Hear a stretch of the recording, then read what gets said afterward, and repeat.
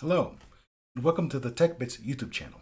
In this video, we're going to be looking at how to list databases with PSQL.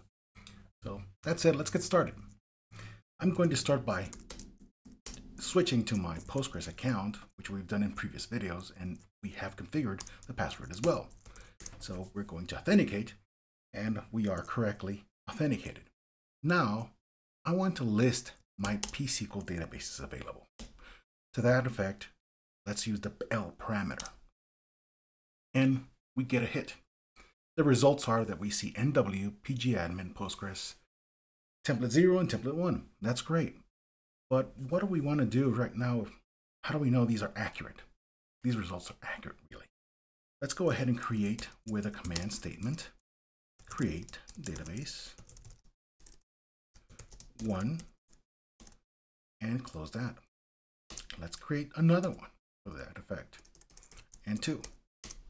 So if all things are correct, we have 5 rows. We should get 2 more. Let's go ahead and list them again. And there we go. We actually get 2 more databases created, 1 and 2. And that is how you list databases and, of course, create them with a PSQL command line tool. Thanks for watching. See you in the next video.